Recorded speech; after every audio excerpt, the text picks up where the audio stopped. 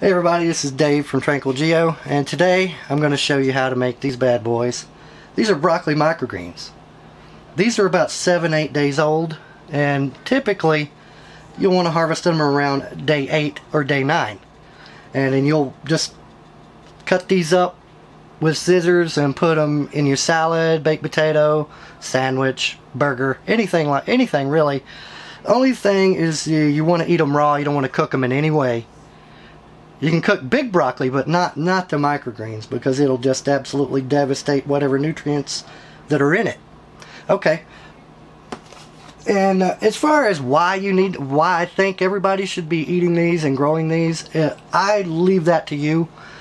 I highly suggest you go on Google and Google why are microgreens good for me, what's in broccoli and different things like that. But I mean, it's said that these microgreens are up to from 4 to 40% more nutrition in these little microgreens than are in the adult plant. So it makes you wonder how many of the broccoli florets you would have to eat to equal out like a few little rows of these bad boys. But anyway, I leave that up to you, and you can decide for yourself if maybe that's something you might want to grow. But I highly recommend it because they make you feel great, and they're very good for your body. Okay, well, first off, you're going to need some soil. Any kind of soil will work. For example, this is homemade compost that I've made for actually my garden. You can use this, but these were grown with coconut coir, which basically has no nutrients in it whatsoever. It's just coconut husks. You can grow them with anything. You can even do it hydroponically, but I'm not fond of that method, so I like soil when I grow things. That's just me. To each his own, I guess. Alright, now as far as if you don't have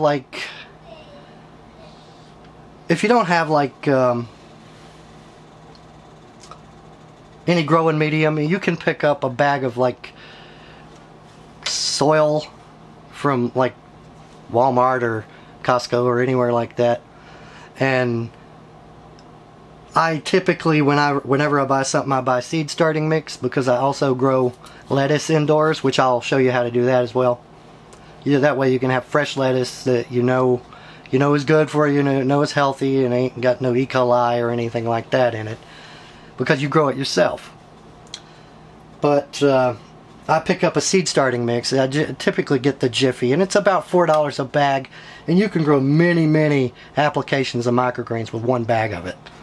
But okay, but enough with the chit chat. Let's get started. Alright, what you're going to want is a container. Any container will work. This one's about maybe 1.5 inches deep. You want at least 1.5 inches depth, but you don't want something huge, because you're just wasting soil if you get anything that's too deep. So this is one of my favorites, and it's just, you can get maybe 2 servings of microgreens out of this one little container. So this is perfect for a small family or whatever. You can grow multiples of these if you've got a bigger family. But okay, anyway, just want to go with a big bag here so that I don't make a big mess. Just fill it up close to the top. You want it to be close to the top because it makes it easier to cut the microgreens when they get to maturity. This is good enough right here. See, about this depth right there. And you want to make sure to equal it out.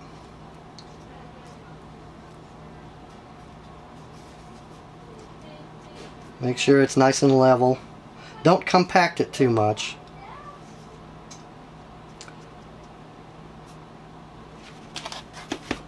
And now we're done with our soil. We'll get this out of the way.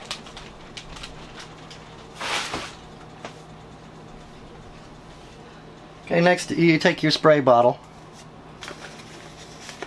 and you moisten the soil real good before we put the seeds on.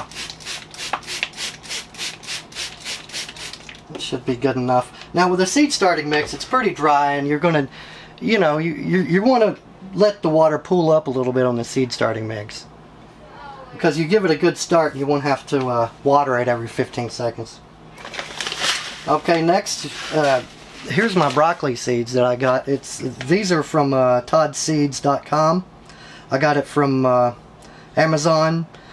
I think this big bag cost me about 30 bucks, but you can get smaller bags, and then you can actually get little starter kits that you can use that are pretty good. Okay, so what you're going to do is the neat thing about this, I've never grown anything in this way. Usually you take your seeds and you plant them. You put them under the soil, but you don't with these. So I'm going to take a small handful of these seeds here, and I'll show you there, about that many. You sprinkle them over top. Try to get it good and even.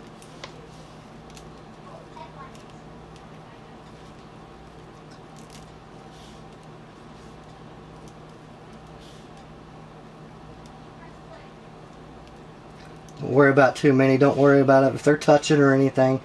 They'll grow. They'll find, the roots will find a system. The roots have a way. Okay, and then once you've got them, see, you see the seeds on top here, looking about like that, then we're done, and we can actually, we're going to wet them again, get them to stick to the top of the soil. I would say to tamp them down, but if you do that now, then the seeds are going to stick to your hand. So, but this is fine. This is how I always grow them.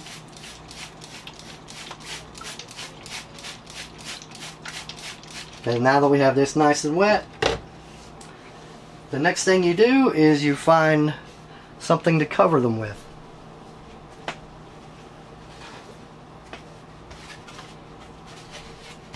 It's a pizza box.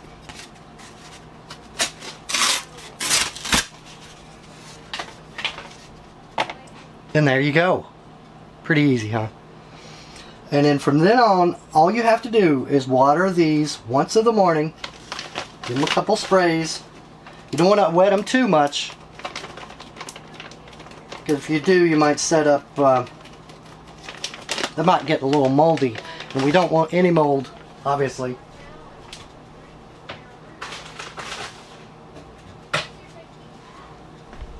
Once in the morning. You're going to water these once in the morning and once in the evening. And in about 3 days, again, they're going to start looking like this. And you just water them, put the top back on it. See, this top right here, it allows a little bit, and you might even want to crinkle it a little bit to allow some oxygen to get in there. Because they need oxygen and they need darkness. I have a very bright kitchen here, so obviously I have to cover them with something. So we'll put these up out of the way, and then these right here will start going up, and then they'll start pushing on the cardboard, and they'll really start to germinate. And then once that happens, you want to take the cardboard off and keep these in the darkest imaginable place until they get up, until they start getting a little higher. And then you want to put them close to the light, but not too close. You want these to stretch up toward the light, because if they're leggy like these are, they're very easy to harvest with a pair of scissors. But if they're real short, you know, you can imagine, you won't get as many out of it. But that's how you do it, and as far as I know, that's about all I can tell you. Alright, have a good one, and we'll see you on the next video.